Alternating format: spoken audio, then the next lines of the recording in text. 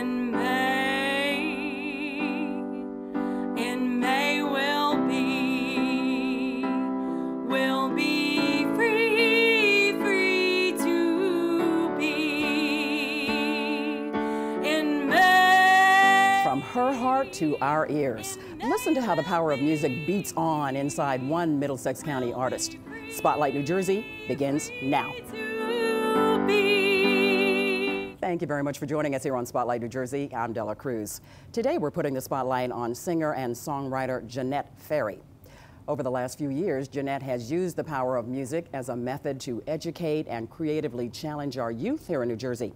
Through a combination of theory and storytelling, Jeanette has become a role model in keeping the musical arts alive, particularly in the Piscataway School District. But before Jeanette could pay her talents forward, she needed to use them as a method of healing in her own life. In the Rain is just one of several examples of Jeanette's passion for music and how it parallels to her life and the children she mentors.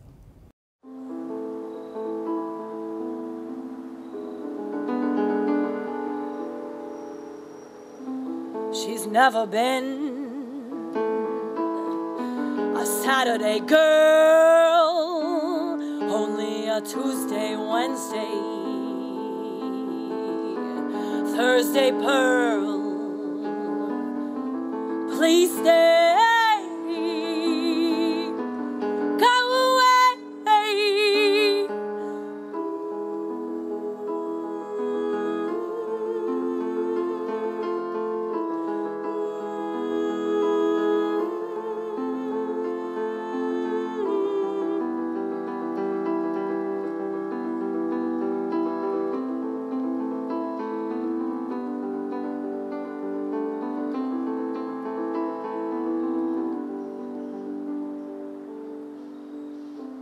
I said so much,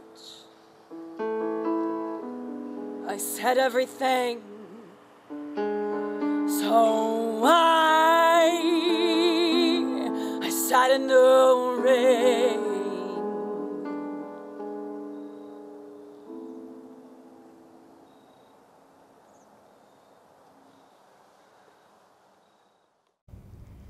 Wow, joining us now to talk about her life in music is singer and songwriter Jeanette Ferri. Welcome. Thank you. Ooh, you touched me, girl. Loved it. Thank you. Where was that video shot? That was shot in a park in Middletown. In Middletown. Yeah. They will love that. Beautifully done. Now, from the video clip we saw, I sense a whole lot of rhythm and soul, as I said.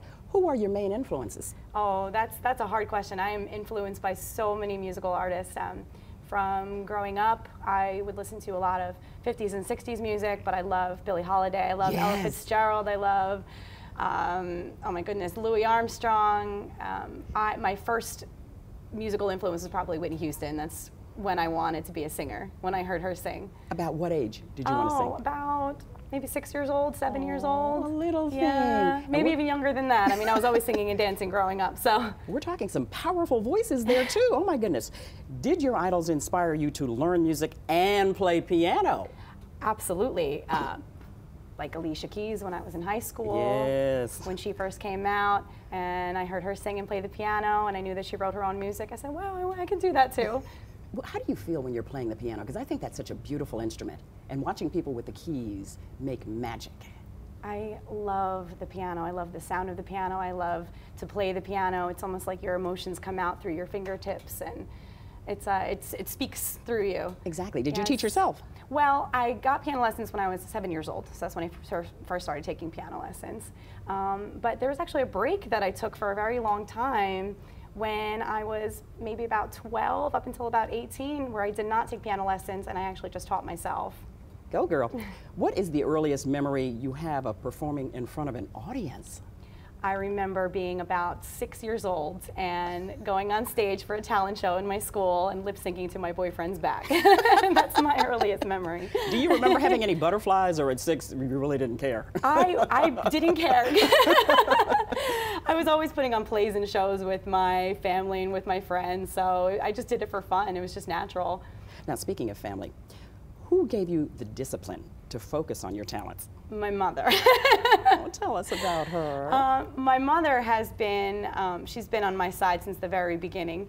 There was one point where I wanted to actually quit playing the piano, and I wrote her a letter. I said, I don't want to do it anymore, this is hard.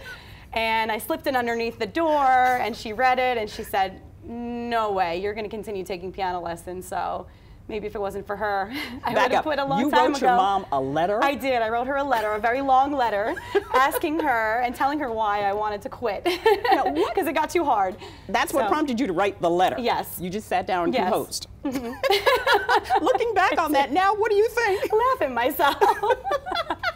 But I like to use that story when I'm teaching my students. So when they say that it's getting too hard and when they lose their focus, I can use that and say, I used to be there. I used to do the very same thing.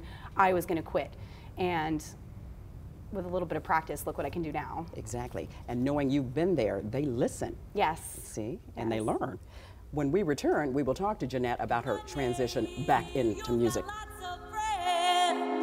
Crowded round your door, but when you're gone and spending ends, they don't come no more. But I wanna be somebody, somebody. I wanna be your number one. Oh, why ain't I somebody, somebody? I think I am someone to love. I take care of you. Give mine to you, I'd fulfill your needs. All you'd have to do is hold me like you can't let go. You want me and you let me know. You can't sleep unless I am there. You need me 'cause we are a pair.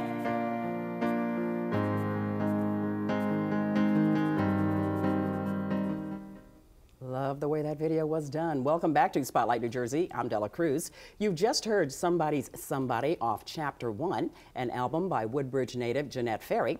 Today we are putting the spotlight on this very talented singer and songwriter. And right before we went to commercial break, we were talking about why you took a break from singing and playing piano. Did you substitute anything in its place? Food. That works. Anything in particular? Everything. There was a long time where I thought that I wanted to be a chef. So I worked in a lot of restaurants and bars and kitchens, and I started cooking professionally. And I took a break from music because I thought that's what I was supposed to be doing. I had always played. I always went back to my piano anytime I was feeling emotional, or anytime I had any free time. I would always go back to the piano and back to playing music and singing, but I never took it seriously. I always just did it for fun. So what encouraged you to start taking it seriously? And looking at that video, by the way, I love the contrast between the color and the black and white and the special effects. That video was very, very, very well done. That was done by Tomaino. It was a beautiful video. When I took a break from music, and I thought that I wanted to cook, But I could see the two going hand in hand. Did you ever sing in the kitchen while you were cooking? All the time. I actually, at one point I had a food truck and I used to play jazz music in the background all the time. And yes. What did you cook on your food truck? Everything, all homemade soups and sandwiches and meatballs. And what was it called? I was called Netters. Netters. my red truck Netters, yes. Where did that name come from? It was just a nickname from college. A couple friends used to call me Netters, so I was like, that's what I'm going to name my truck. What was the whole experience like? That's so cool. It was a very, very, very cool experience. I used to say it was the coolest thing that I ever did. It was, I always wanted to be an entrepreneur, and I love food, and I love people, and I love serving people, and I just came up with an idea one day and said, hey, why don't I open up a food truck? Let me do that for a little while. So I've tried a lot of things. I tried a lot of kitchen jobs, a lot of different projects, and I've done marketing, and I've done sales, and I touched on a little bit of everything, but music was always what I went back to. It was calling you, it seems. It was calling me, and especially when I had those times in my life that were very difficult, financial difficulties and emotional difficulties and things with my health. And anytime I felt that emotional strain, I always went back to my piano and my keyboard, and that's really what drove me to do it again. Also, people would say to me, how long have you been playing the piano for? How long have you been singing? And I would say, my whole life.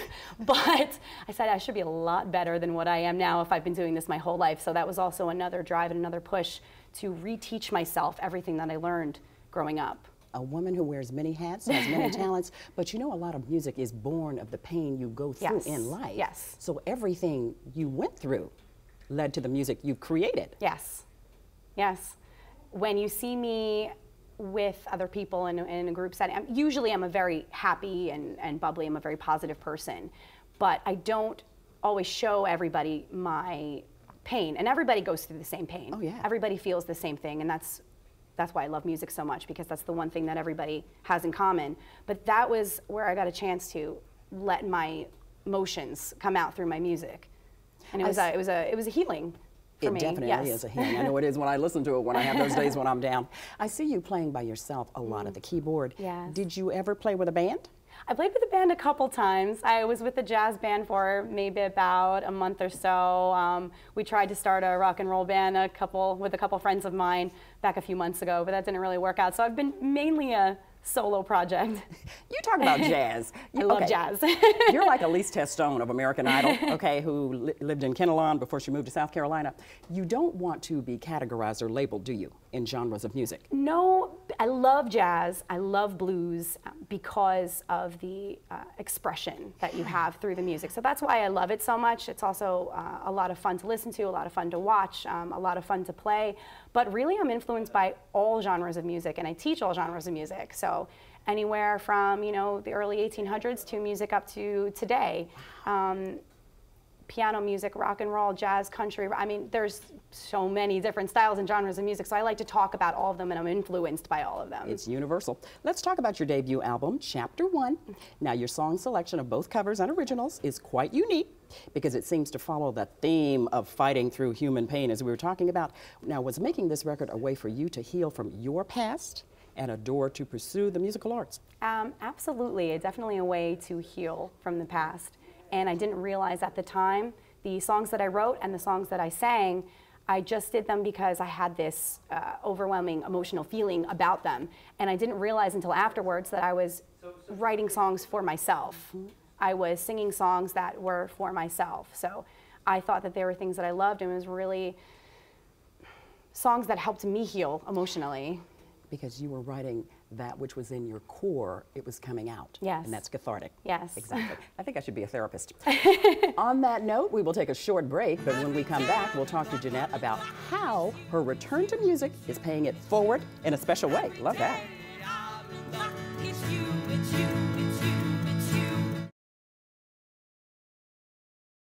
Ready? I'll start, okay?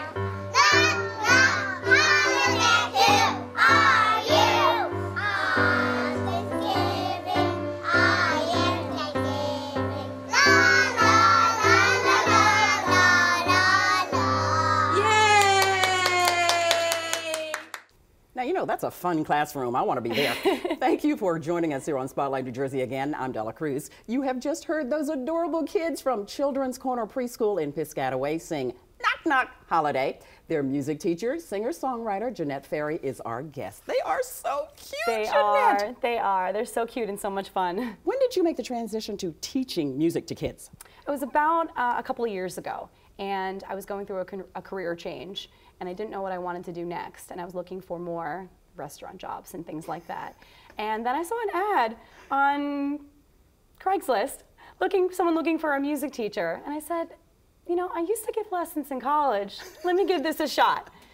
I remember teaching my first student. It was a little 5-year-old boy. Aww. Actually, he was... Look at that face. She's so cute. Actually, she was, the boy was 4 at the time. And I remember teaching him his first lesson, and I said, wow, this is powerful. Yeah. You know, it was a really amazing feeling when I left that first day, and I immediately knew that that's what I wanted to do. I wanted to teach music to beginners, to children. The universe was guiding you, it seems like, in some way. Yes, everything happens when it's supposed to. Doesn't it, in our lives? I believe that. It seems like you teach a variety of ages. Are there different methods that you use to teach someone depending upon their age?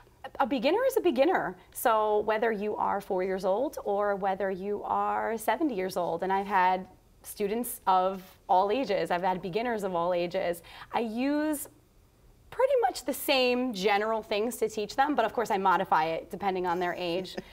But you really can't plan too much, you know? The lesson goes as the lesson goes. So it's always, each lesson, each interaction with a student is always different and always unique.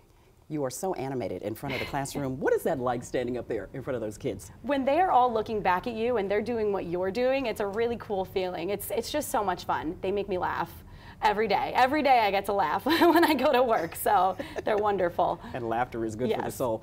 Do you see talent blossoming in these young kids? Because we know we've seen some voices like Christina Aguilera when she was 9 years old. Yes. Wow, what comes out of these little bodies? I just had a little girl yesterday. I was teaching a piano class to a group of kids in Piscataway, and I was just playing around on the piano a little bit, just showing them some things, and we started to sing a song, and this little girl started singing. I said, wait, you like to sing? She's like, yeah, I like to sing. I'm like, do you want to sing?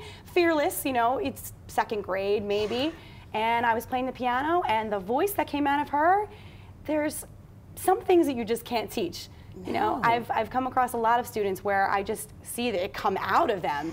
Wow, where did that come from? And So it's emanating really from them special. just naturally, and you're thinking, wow, what a gift. Yes, yes. That has to be inspirational too. Oh, they inspire me every day. Every day they teach me something new. They'll come up with a new artist that I've never heard before, or a new style of music that I wasn't familiar with. And so they teach me every time I see them. And I gather you share that with your mom when you go home at night too. What's ahead for Jeanette Ferri? What's ahead? I just want to work with children. I want to work in the education field because I enjoy teaching so much. I feel really great to where I am now. Everything that I've been training for my whole life, I feel very good, and I feel like I'm on the right train right now. I want to continue to sing only because that's just inside of me. So I would love to still entertain, and I would love to still work with children, and I would love to help special needs. Exactly. Yes, yeah. That's something that I'm very interested in, working with special needs students, because I know how that music therapy really helps them, you know, in their life. People have no idea. It helps all of us in so many ways. It helps all of us. Exactly. Absolutely. It is the universal language. It's the one thing that everybody has in common. So let's everybody enjoy has a a lot heartbeat. More. Thank you. Love that, Jeanette. Everybody has a heartbeat, so let's use it for the greater good. Yes. Jeanette Ferri, thank you so much. This has been so much fun. We will have much more with Jeanette Ferri when we return here on Spotlight New Jersey. Don't you love her? My heart, I'll take your heart. Before we conclude today's program, a quick reminder. If you'd like to find out more about Jeanette Ferri, log on to my Facebook page, Twitter, or News12.com. We leave you with an in-studio performance from Jeanette Ferri with her original song, Broken Wing. I'm Della Cruz. New Jersey, the spotlight is on you.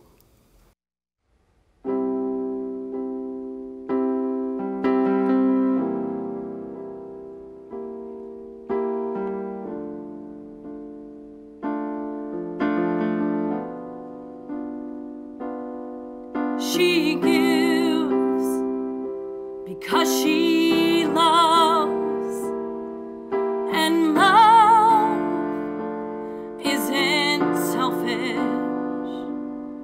She runs another mile. You'll never know. She fights it. Her wing is broken, and she still tries to fly. I say all the time, one more time, I mean it this time. Next time I remember the time and stop. Time when I feel high, then forget the time and wait for time to heal. I say all the time, one more time, I mean it this time. Next time I remember the time and stop. Time when I feel high, then forget the time and wait for time to heal. She messed it up again. She didn't mean to do it. You know you told her so. You know you told her so. Love is worth trying for. Hope is worth trying for. Peace is worth trying for.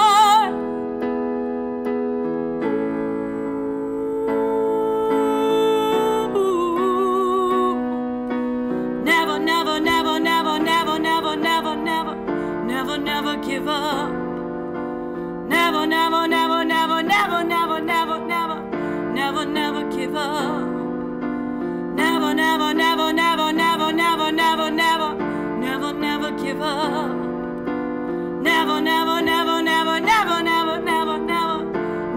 never give up.